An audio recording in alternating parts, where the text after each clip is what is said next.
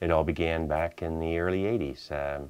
We came over here and saw an opportunity to develop a marina. It was originally a commercial shipyard, and the early 80s we started the transformation into a pleasure craft marina.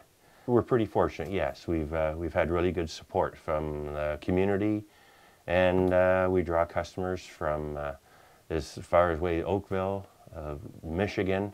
Our customer base is far and wide. We're fortunate our position. We're basically next door to Michigan, Ohio, which is the highest concentration of boats in the world, basically. We're very fortunate. In southern Ontario, we have the best freshwater boating pretty well in the world right here.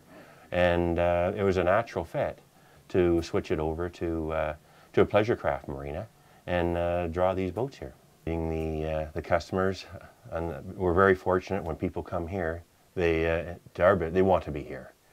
There's some that they have to go, where us it's all very volunteer. They come and show up. We're very fortunate. We have a great community here in Erieau, and quite a few complementary businesses with the brew pubs, the restaurants.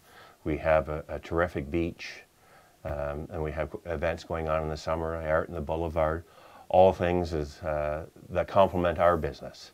Because it's like anybody, they don't come here just for the docks. They come for things to do in the area, and it's a great community and how everyone works together.